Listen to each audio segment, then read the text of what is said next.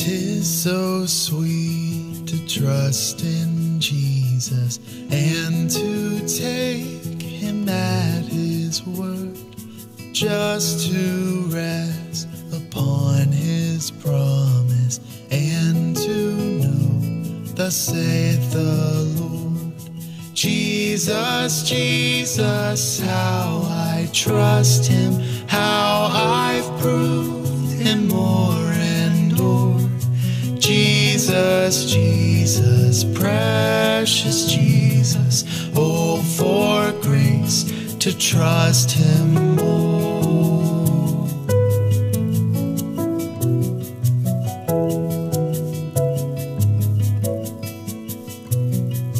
Oh, how sweet to trust in Jesus, just to trust his cleansing blood, and in simple faith to plunge me 'neath the healing cleansing flood. Jesus, Jesus, how I trust him, how I've proved him more and more. Jesus, Jesus, precious Jesus, oh, for grace to trust him more.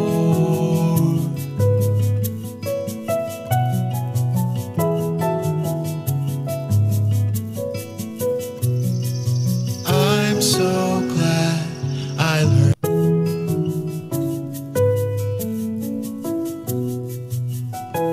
Sting 1, 2. 'Tis so sweet to trust in Jesus and to take him at his word, just to rest upon his promise and to know, thus saith the Lord. Jesus, Jesus, how I trust him, how I've proved him more and more. Jesus, Jesus, precious Jesus, oh, for grace to trust him more.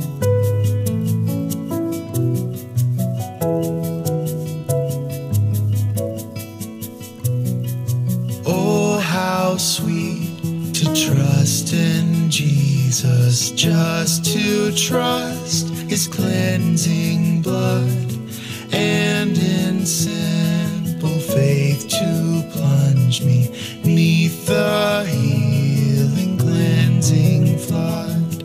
Jesus, Jesus, how I trust him, how I've proved him more and more. Jesus, Jesus, precious Jesus, oh, for grace to trust him more.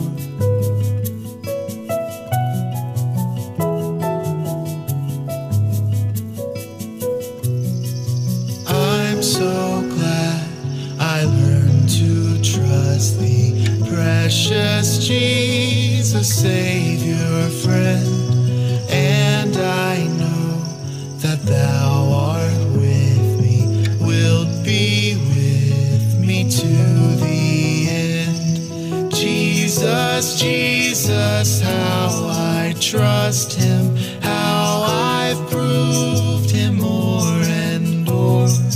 Jesus, Jesus, precious Jesus, oh, for grace to trust him more. Jesus, Jesus, how I trust him, how I've proved him more and more. Jesus, Jesus, precious Jesus, oh, for grace to trust him more.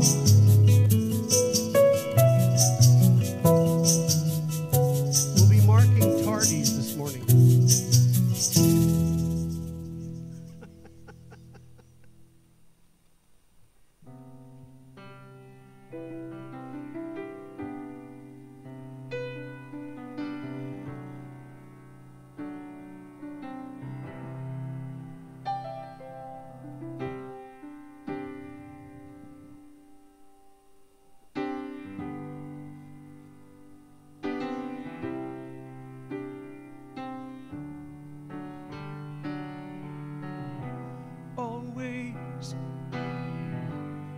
before all time.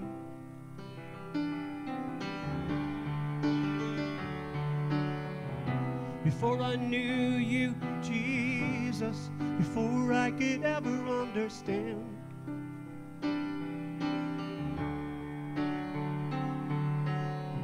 You were already there, guiding me with your hand. Whoa.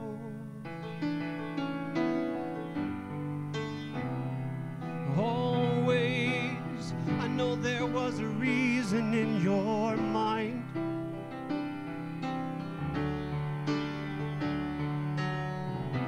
There was always a purpose for my life.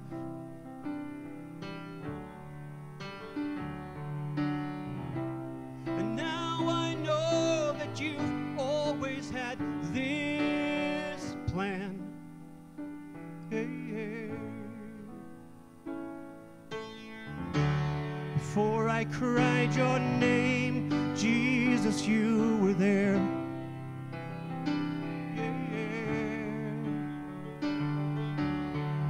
And when I doubted you, you were there.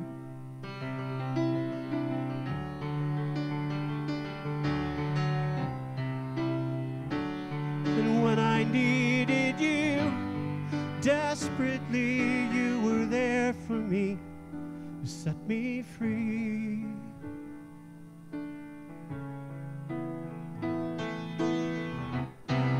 Like a wind blowing through my life.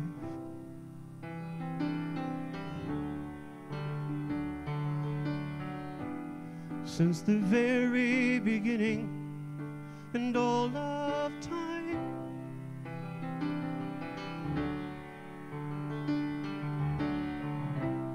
this life, and I know one day you'll take us all home. Yeah, but I can't always see it, your flowing power.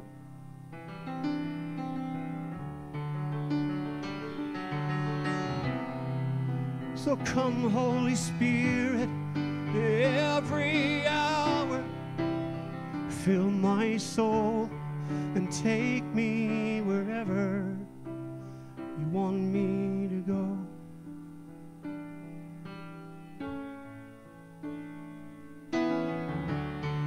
Before I cried your name, Jesus, you were there.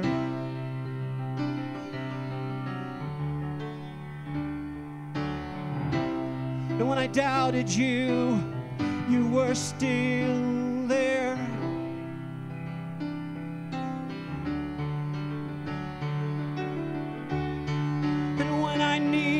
You desperately, you were there for me, set me free, set me free.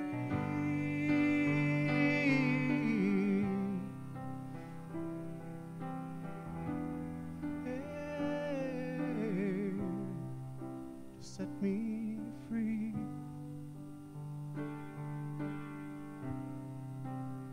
Set me free.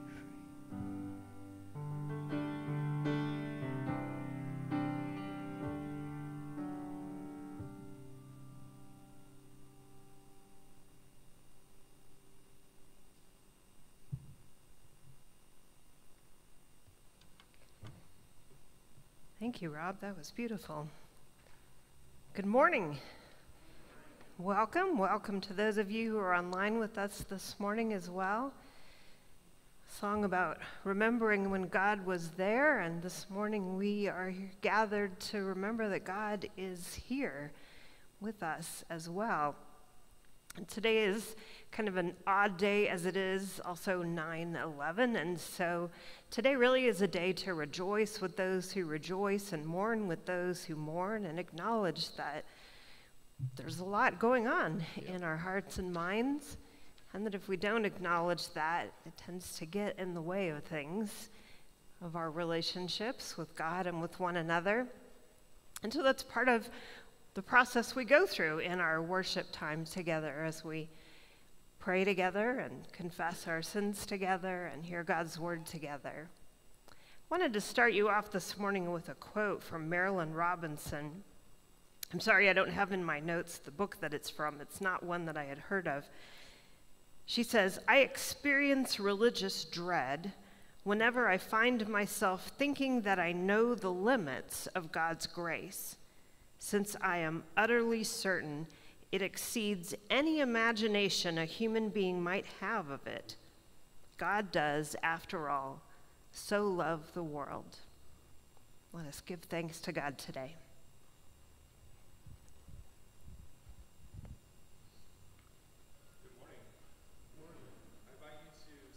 You are able, as we join together in a responsive reading for the call to worship this morning. What shall we do in this holy place? Give thanks to God with whole heart. Come and let us recount God's wonderful deeds. We will worship God with our whole selves. Let us sing praises and glorify God's holy name. Wonderful Creator and God, meet us here in this time and place. Help us to worship and praise you in the way that will please and honor you. As we lift your name, be glorified. Let our worship and thanksgiving not be confined just to this moment and place, but be in all times and all places. Let our whole lives be worship of Jesus Christ, our Lord and Savior. Amen.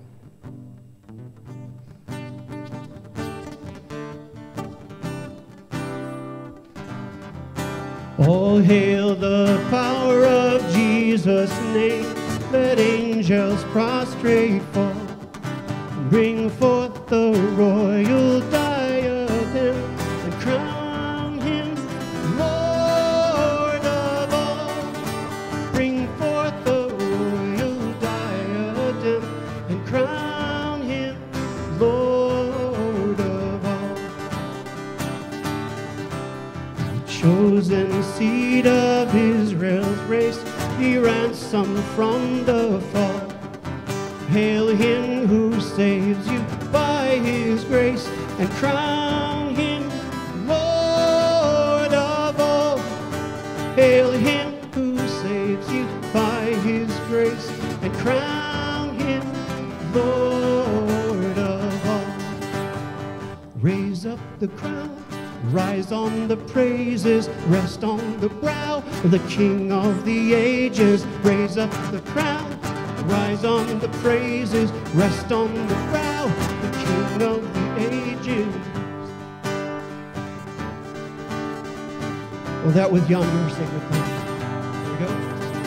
That with yonder sacred throne, we at his feet may fall. We'll join the everlasting song and crown him Lord of all.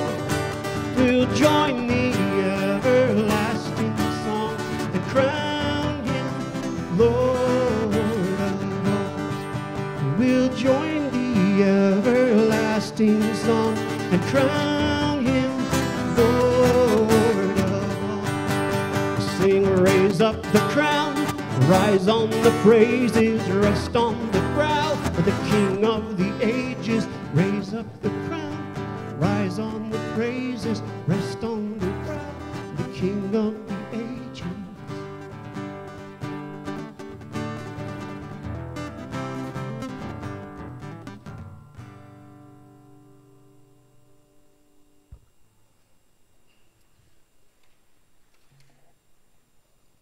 Our prayer of confession today is going to be multi-sensory.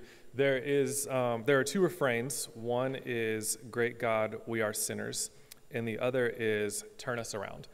And so what I would invite you to do today is every time that I say, "God, we are sinners," to either turn around toward the back of the room, or, if it would work better for you, to place your hands over your eyes to approximate the idea of not being able to see to the front. And then every time I say turn us around, turn back to the front of the room or remove your hands from your eyes. And now our prayer of confession. Great God, we are sinners. We get things wrong. Sometimes it is like we are facing the wrong way, dreaming the wrong dreams, working toward the wrong goals. Turn us around so that when we face you, dream your dreams, work toward your goals. Great God, we are sinners. Too often we are selfishly grabbing the most food, the prettiest clothes, and the coolest games for ourselves. Turn us around. Teach us to share what we have. Give us generous hearts. Great God, we are sinners. Too often we think only of ourselves.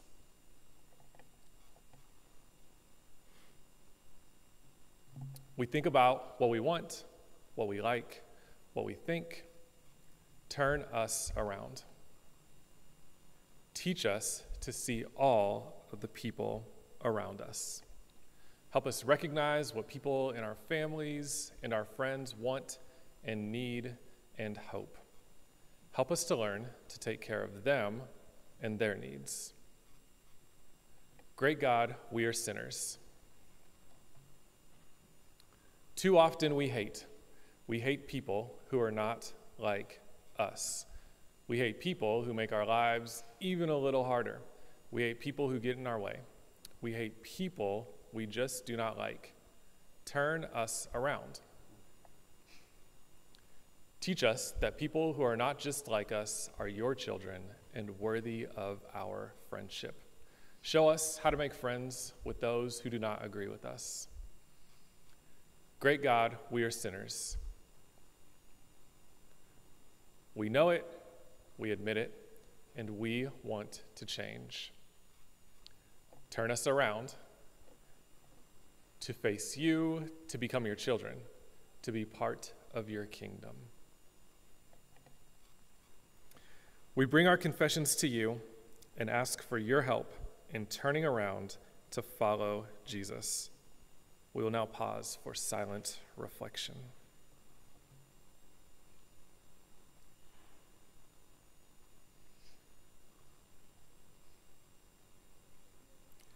Let us rejoice in knowing that in Jesus Christ we are forgiven. Thanks be to God. Please be seated. Pass me not, O gentle Savior, hear my humble cry. While on others thou art calling, do not pass me by. Savior, Savior, hear my humble cry. While on others they are calling, do not pass me by. Let me at thy throne of mercy find sweet relief.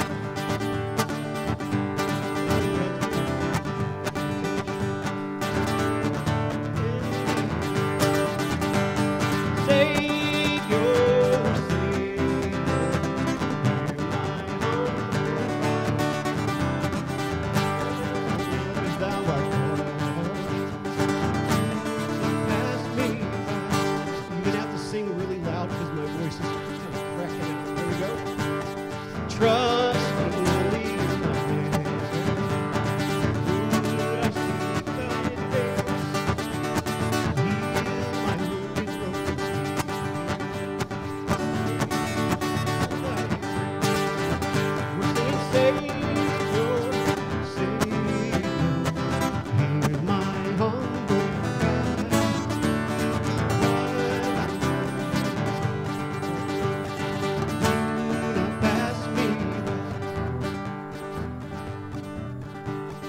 Thou, the spring of all my comfort, more than life to me. Whom have I on earth beside thee? Whom in heaven but thee? We're singing, Savior, Savior,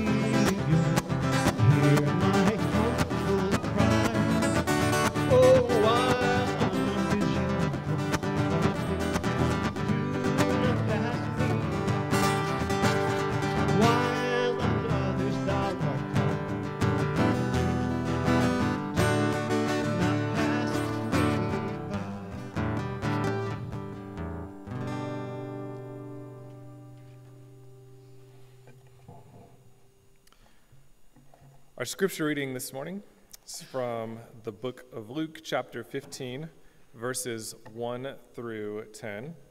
In your pew Bibles, that can be found on page 850. Hear the word of the Lord. Now all the tax collectors and sinners were coming near to listen to him, and the Pharisees and the scribes were grumbling and saying, "This fellow welcomes sinners and eats with them." So he told them this parable. Which one of you, having 100 sheep and losing one of them, does not leave the 99 in the wilderness and go after the one that is lost until he finds it? When he has found it, he lays it on his shoulders and rejoices. And when he comes home, he calls together his friends and neighbors, saying to them, "Rejoice with me, for I have found my sheep that was lost." Just so, I tell you, there will be more joy in heaven over one sinner who repents than over 99 righteous persons who need no repentance. Or what woman, having 10 silver coins, if she loses one of them, does not light a lamp, sweep the house, and search carefully until she finds it? When she has found it, she calls together her friends and neighbors, saying, "Rejoice with me, for I have found the coin that I have lost."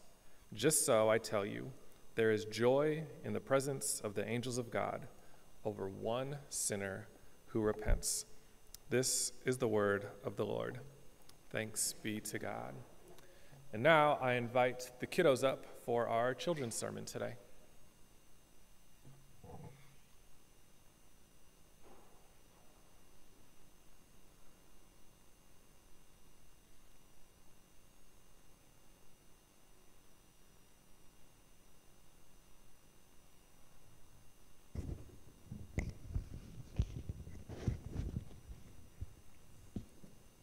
Hello, everybody.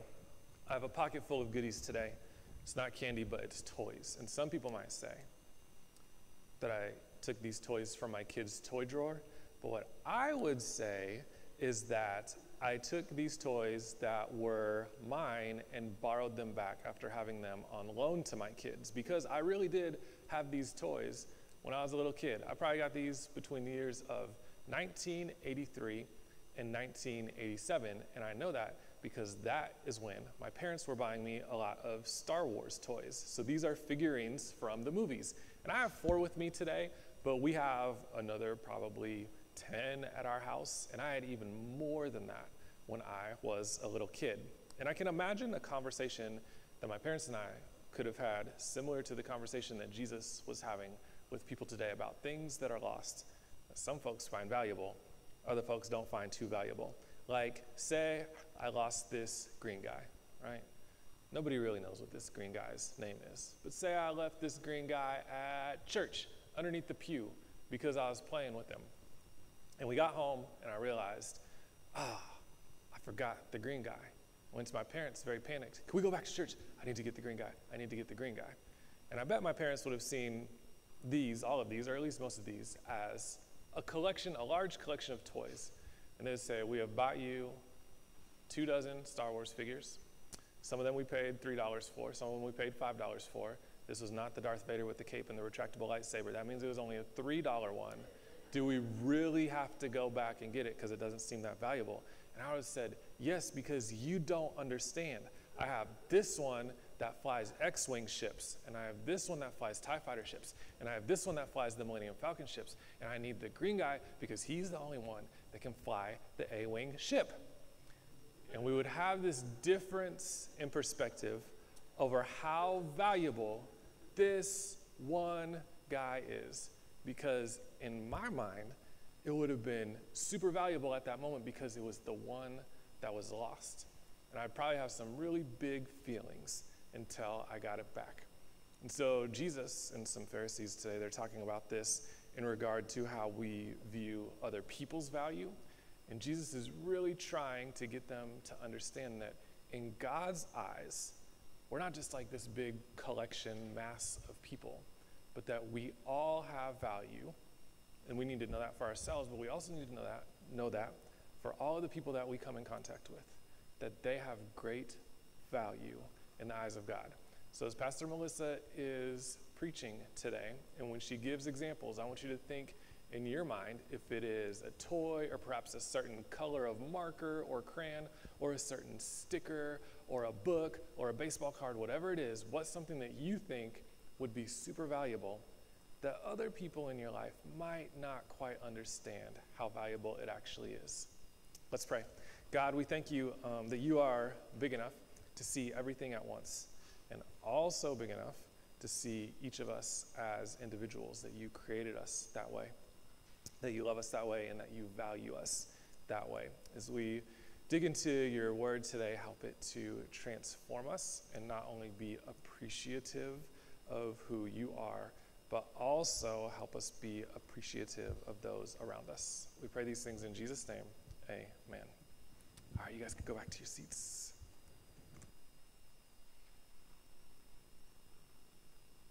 Thanks, Christian. I was waiting to see how you were going to make Star Wars work with that. That was really good. I love how we can bring our joy to worship and learn from it, even when it's Star Wars. Well, Star Wars has lots of good lessons in it. Years ago, before most people had GPS, there was a woman who went to New York to attend a conference that was being held in Carnegie Hall. And during her free time, she decided to go explore the city. And as you might expect, she got lost. Now, this was before most people had GPS, but her rental car, rental cars sometimes have the latest gadgets. Well, her rental car had OnStar, so she decided to try out the OnStar.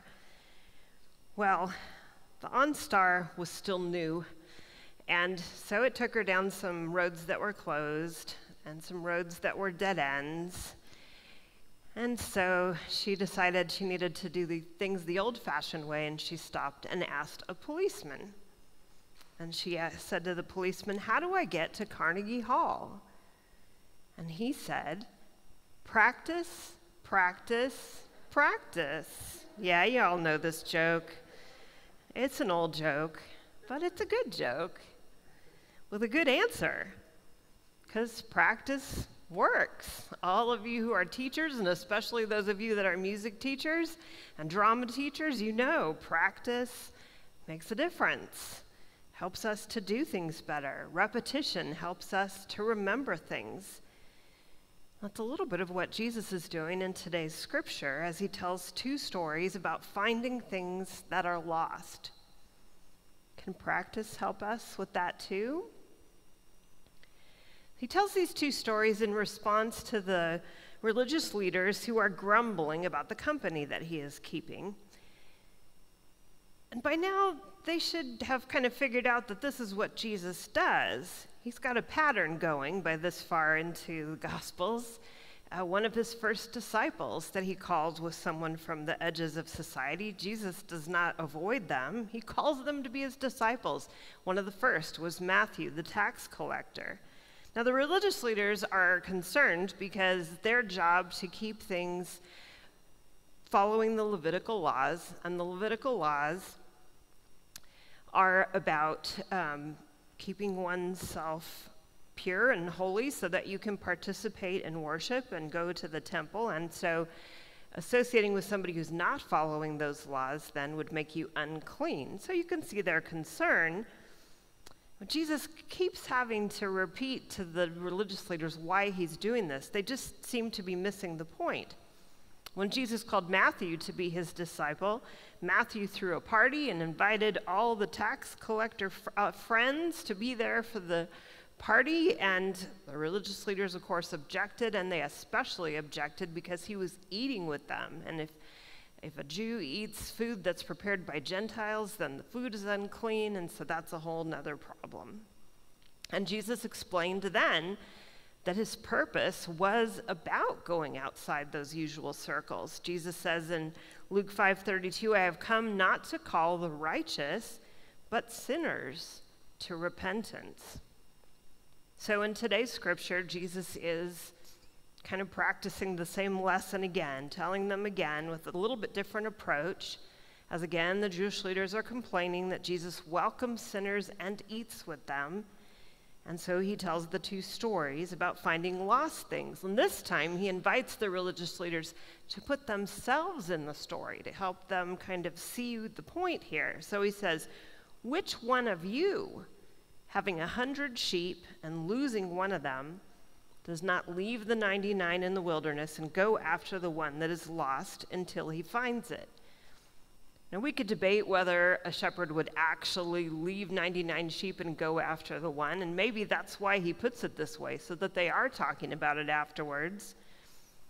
So maybe that part's debatable, but the one about the woman says, what woman having 10 silver coins, if she loses one of them, does not light a lamp, sweep the house, and search carefully until she finds it? Well, probably they would agree that's worth doing. And in other words, of course, we would all search for something as valuable as a sheep or a silver coin. But people are more valuable to God than even these things. And when they are found, there is great rejoicing. And everybody says, yay! Come on, you can say it with me. Yay! Good job. Because in Romans 12, Paul reminds us, encourages us to rejoice with those who rejoice and mourn with those who mourn. And the religious leaders are really missing the boat here. They could have been rejoicing with Jesus that he's finding and transforming these tax collectors and sinners. They could have joined the party, but they just weren't seeing Jesus as who he truly was, God in the flesh. They were seeing him as someone who's breaking the rules. And they probably wouldn't have liked that Jesus told the story in which God is a shepherd or a woman. It's a metaphor for God, that a shepherd is the one who goes searching, but shepherds are too uncouth to be a metaphor for God, and a woman is too weak to be a metaphor for the all-powerful God, right? Wrong. But that's what they might have said. And that's the picture that Jesus is painting with these stories. God pursues lost people. God pursues us. One of the best verses for seeing this is the beautiful one that's the end of the 23rd Psalm, where he says, surely your goodness and unfailing love will pursue me all the days of my life, and I will live in the house of the Lord forever. Some of our versions say will follow me, but the word there, really the stronger meaning translation there, is pursue. God pursues us. God's unfailing love chases us down, as one of the songs says, and it's a good thing God does, because we are prone to wander and to panic when we get lost. And this is what happened to a woman who was hiking the Appalachian Trail. Her name is Jerry Largay. She was a 66-year-old retired nurse. She had wanted for years and years to hike the 2,100-mile trail that goes from Georgia to Maine. And so she had planned carefully. Well, she was missing for 2 years until a surveyor stumbled upon her camp. And in this camp, he found a collapsed tent, a skeleton inside a sleeping bag, and a backpack with a cell phone and a journal. And it was using these that authorities were able to piece together, for the most part, what happened to Jerry. She had planned the trip really well. She was hiking with a friend. They had mapped out their route. Her husband was shadowing them in the car, and they had prearranged stopping points where they would meet up with him to check in and to get restocked, resupplied. But then a family emergency called her friend home. But since she was still meeting her husband along the way, they decided that Jerry could continue alone. But one day when she went off the trail to go to the bathroom, she got disoriented by the trees and the thick undergrowth and was unable to find her way back. When Jerry didn't show up at the next rendezvous, her husband alerted the warden service for the park, and professional rescuers and trained volunteers were searching for her for weeks with no success. It was 26 weeks later when that surveyor found her camp. And so they were able to determine from the phone and the journal that she had texted her husband many times, but she was in an area that had no cell service, so he never got the texts. And she'd heard the spotter planes and the helicopters, but she was in an area where the growth was so thick that they couldn't see her. She lit fires, they didn't see them. And her last campsite was only half a mile from the trail, but she didn't know it. And they don't really know exactly why, but likely she just panicked and couldn't get beyond it and couldn't find her way back. And we are prone to go in circles, even if we mark the trail sometimes. So they found this note in her journal. When you find my body, please call my husband George and my daughter Carrie. It will be the greatest kindness for them to know that I am dead and where you found me, no matter how many years from now. Please find it in your heart to mail the contents of this bag to one of them. It's kind of a sad story. It shows how off track we can get sometimes. The problem is that when we are lost, we do panic and we don't think clearly, and we do tend to walk in circles. And apparently, part of the reason for that is that none of us have legs that are exactly the same length. Who knew?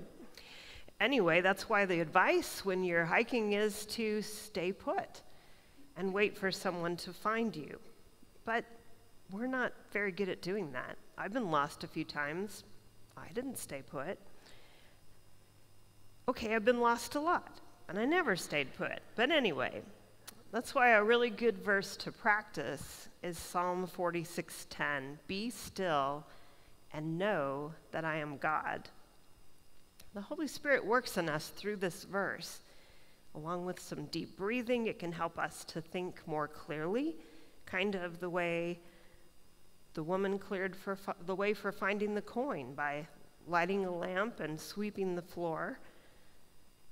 She was trusting that she would find it if she kept searching. The more we practice trusting God, the more our faith grows and the more we are able to trust God's possibilities. And our minds are changed. That word repent means to change our minds. And our minds are changed in subtle ways when we pray and meditate. It helps our brains learn to panic less. Studies have shown that prayer actually lowers our reactivity to traumatic events. Whether we are physically lost, emotionally lost, or spiritually lost, maybe it's human nature that we do whatever we can to try to fix it ourselves. But when we are stressed, our decision-making can be impaired, and we need help. In the stories that Jesus tells us in today's scripture, he uses the word repent, and that word in Greek is metanoeo, which means to change one's mind. When we're lost and afraid and panicking, our minds do need to change. We need to calm down. We often need help to calm down so that we can think more clearly. We need peace, God's peace, because God is never far away. And Psalm 139 is a good scripture to help us remember that God is always near. Psalm 139 says, "O Lord, you have examined my heart, and you know everything about me. You know when I sit down or stand up. You know my thoughts, even when I'm far away. You see me when I travel and when I rest at home. You know everything I do. You know what I'm going to say, even before I say it, Lord. You go before me and follow me. You place your hand of blessing on my head. Such knowledge is too wonderful for me, too great for me to understand. I can never escape from your spirit. I can never get away from your presence. If I go up to heaven, you are there.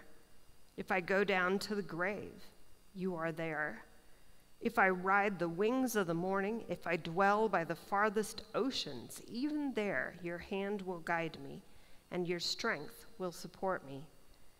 I could ask the darkness to hide me and the light around me to become night, but even in darkness, I cannot hide from you. To you, the night shines as bright as day. Darkness and light are the same to you."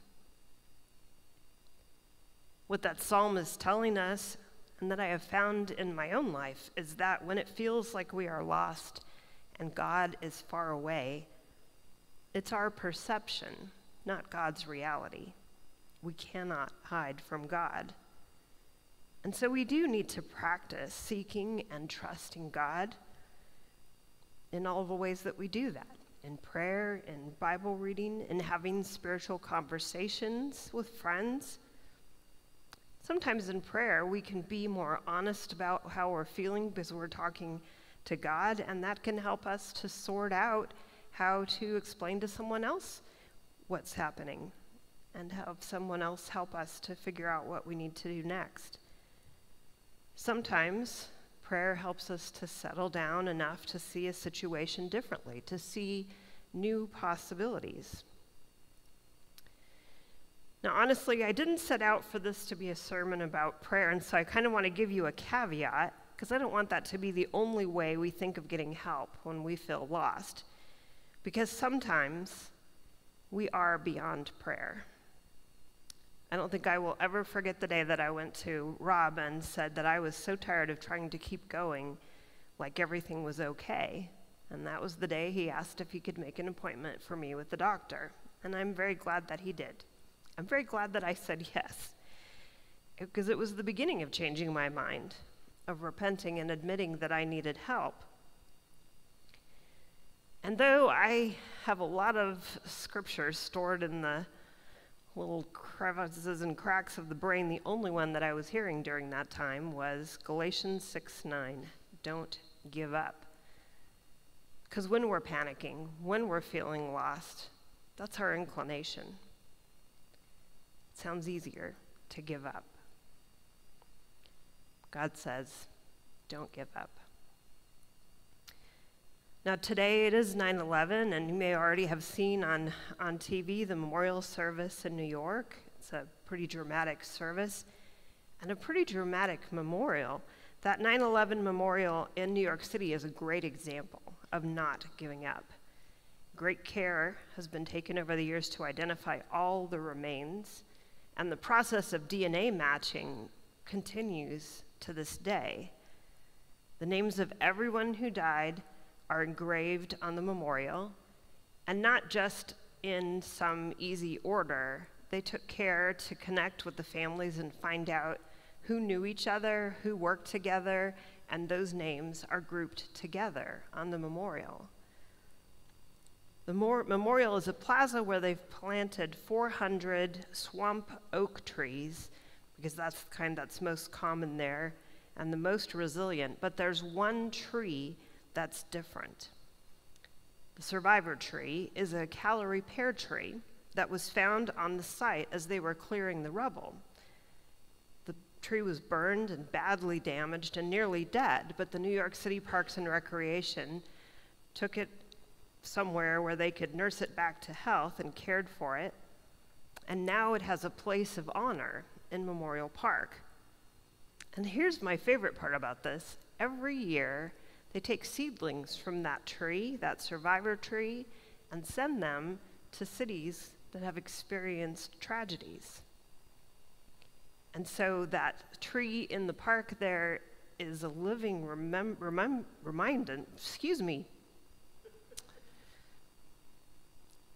an example of resilience and survival and resurrection, not just to the people there who come to New York City, but everywhere they send those seedlings. And then probably the most dramatic part of the memorial, of course, are the giant reflecting pools that are built in the footprint of the Twin Towers. Probably the most dramatic pictures of them are from overhead, where you can see how large they are. They are the largest man-made waterfalls in North America.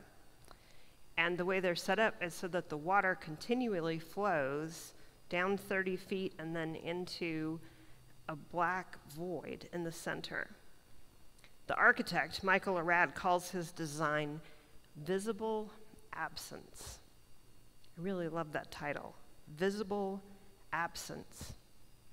One of the reasons I really like it is it's a little bit like the empty cross that no longer has Jesus on it.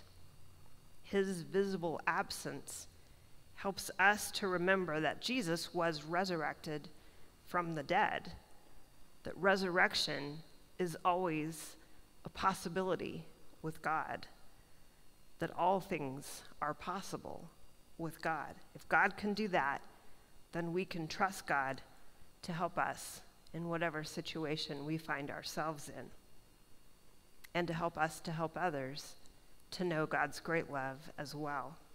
And this is what we celebrate every Sunday. And this is what we celebrate every day when the sun comes up and a new day dawns. Thanks, God. Let us pray. Loving God, thank you for your amazing, faithful presence with us. Thank you that you are here with us in every moment, that you are here with us right now, holding on to us, holding us by the hand, surrounding us with your Holy Spirit and with your love and your grace.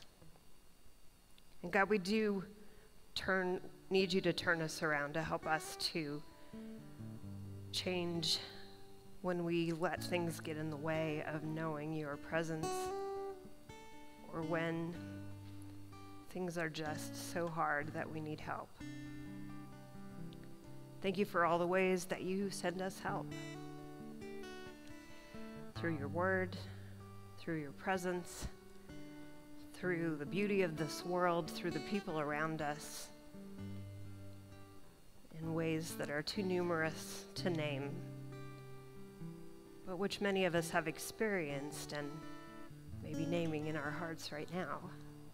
And we thank you most of all for the most dramatic sign of all, your Son, Jesus Christ, who willingly died for us and who you raised from the dead. And we thank you for helping us see that with you all things are possible. Amen.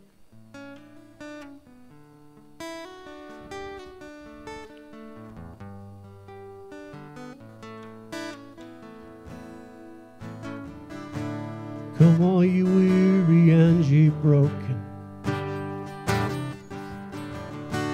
come to the table of the Lord. Come sing the song of the forgiven.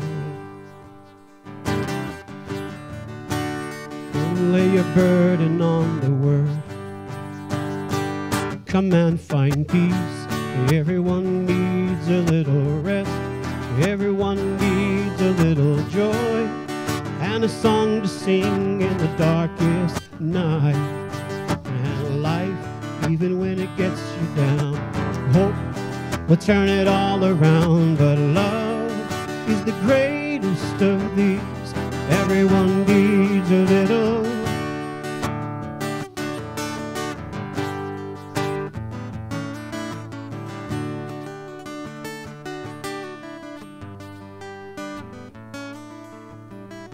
Sing all ye saints and ye sinners,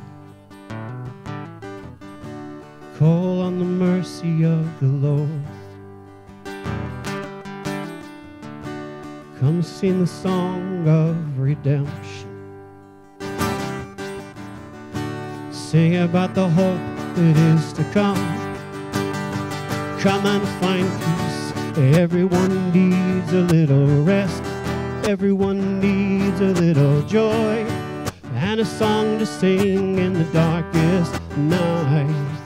And life, even when it gets you down, hope will turn it all around. But love is the greatest of these. Everyone needs a little.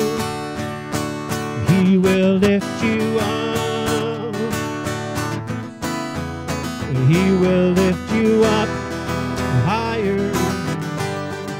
He will lift you up, yeah. And he'll cover your soul with healing. Come and find peace. Everyone needs a little rest. Everyone needs a little joy and a song to sing in the darkest night. And life, even when it gets you down. Hope will turn it all around, but love is the greatest of needs. Everyone needs a little. Hey, everyone needs a little. Everyone needs a little.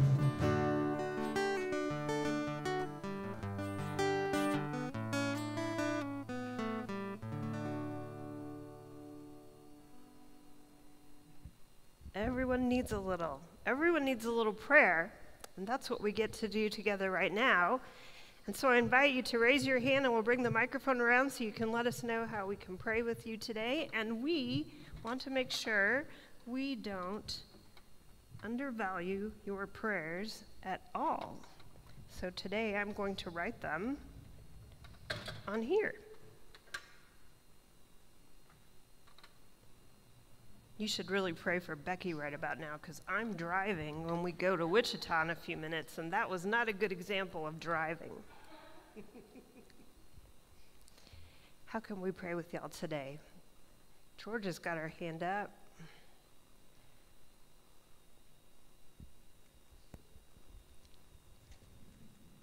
Casey's coming.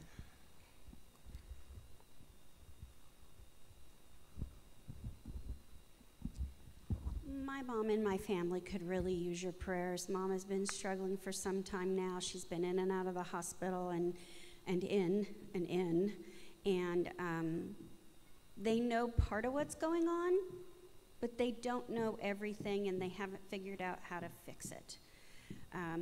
So if you would keep her and my dad and my two sisters, Jane and Jean, in your prayers, that would be great. And along with that, my Uncle Kenny Landis is his name, and I know y'all have never met him, but he recently had, this past week while my mom's in the hospital, he ended up in the hospital, and he had to have surgery. I don't really know much of anything that's going on with him, but I know he had surgery. I know it has something to do with bowels, but they could really use some prayer. My Aunt Arlene is one who has had several strokes, and she probably can't even be with him, and I know that's hard, very hard. So thank you. Thanks, Georgia. So Kenny is your uncle? Okay.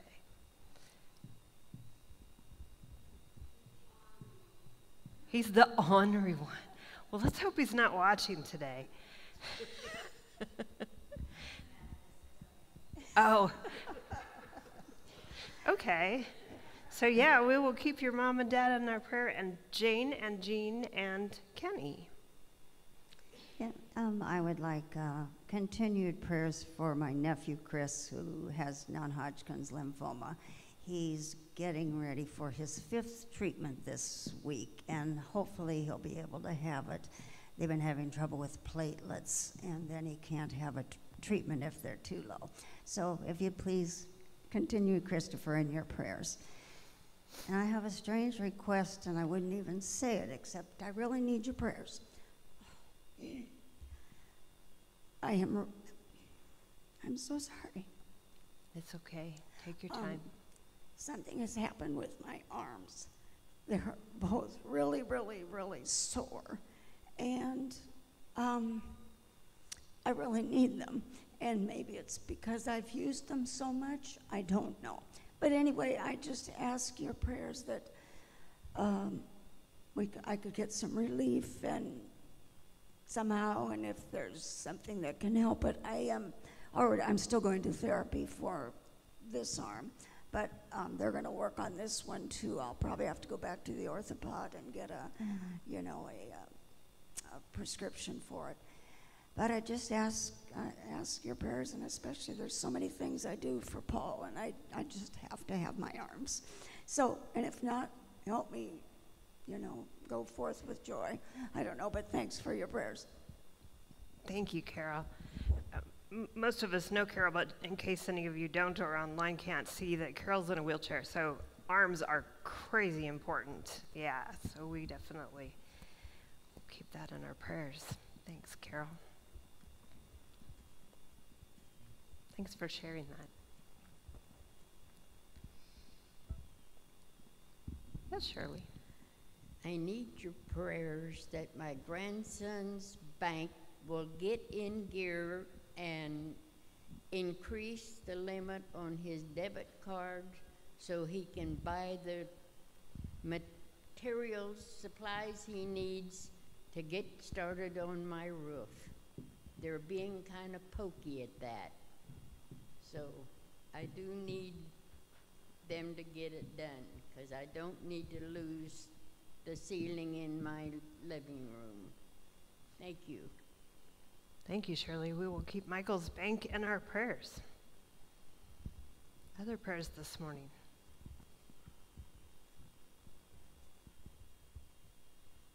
Our person that we're praying for this week is Jaylene McFadden. I want to keep her in our prayers. And also we are praying for, in our Sterling churches, the Sterling Church of Christ. Did I miss something? Oh, okay. And I didn't see if we had online prayers, but do go ahead and put them in there, and we'll make sure and pick them up when we're putting together our prayer list. You can also email or use Facebook Messenger to send us prayers. And we will make sure we are praying for y'all. Let us bow together in prayer. Loving God, we thank you that not only are you here with us, but you are with each one of these people and in each one of these situations. So we thank you that you are with George's mom and dad and Jane and Jean, with Kenny Landis and Chris, that you know how bad Carol needs her arms and how much Michael needs that access from the bank so that he can work on Shirley's roof. And God, you know all the other things that are going on in our lives that we haven't said out loud, sometimes that we can't even put into words. Speak to us now in a moment of silence and remind us that you hear those as well.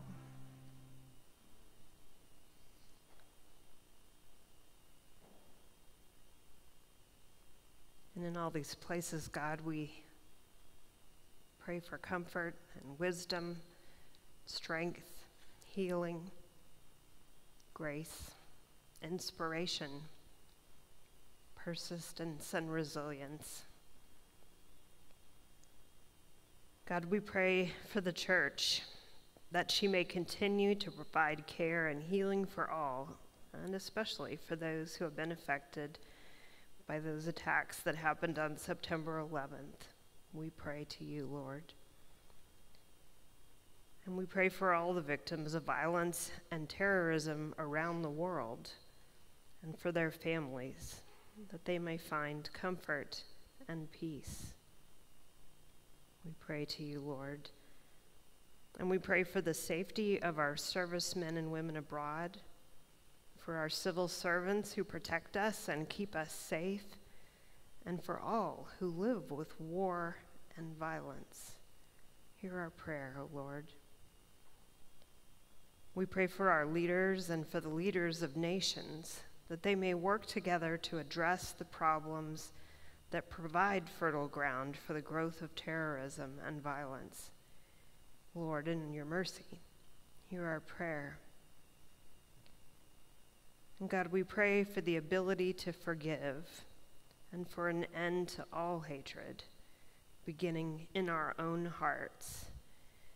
We thank you that you have shown us the way through your Son, Jesus Christ, in whose name we pray. And we ask your blessing upon us as we pray the words that he taught us to pray, saying, Our Father, who art in heaven, hallowed be thy name. Thy kingdom come, thy will be done, on earth as it is in heaven. Give us this day our daily bread, and forgive us our debts as we forgive our debtors. And lead us not into temptation, but deliver us from evil. For thine is the kingdom, and the power, and the glory forever. Amen. Let's sing our song.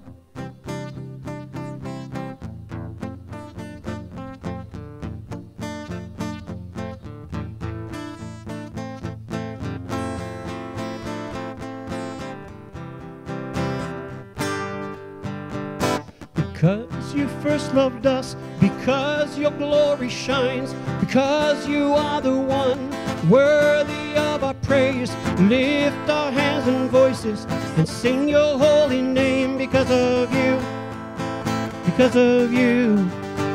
Because upon the cross, because your glory shines, because the empty tomb leaves no one behind, we pray that all creation sees that in our eyes is you, Lord, is you. And we stand and sing and bless your holy name. We bless your holy name, and we stand and sing. Hallelujah, Lord, hallelujah.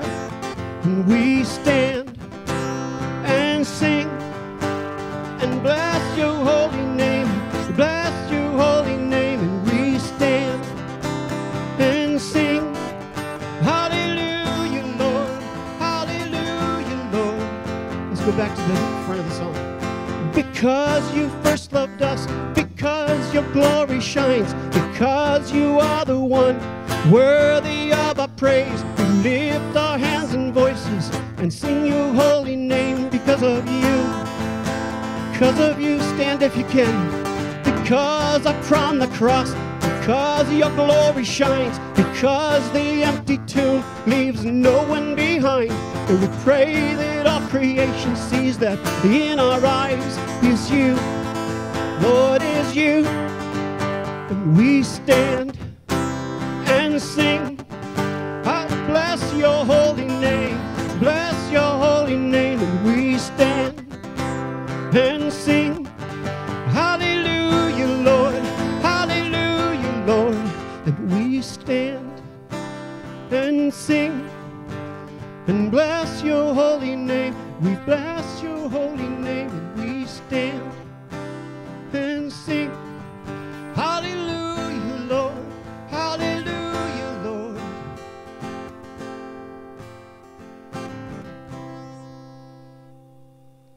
Amen. Well, as you go, know that God does go with you, and may people indeed see Jesus in your eyes. And may the God of hope fill you with all joy and peace as you trust in him, so that by the power of the Holy Spirit you may abound in hope through Jesus Christ our Lord. Amen.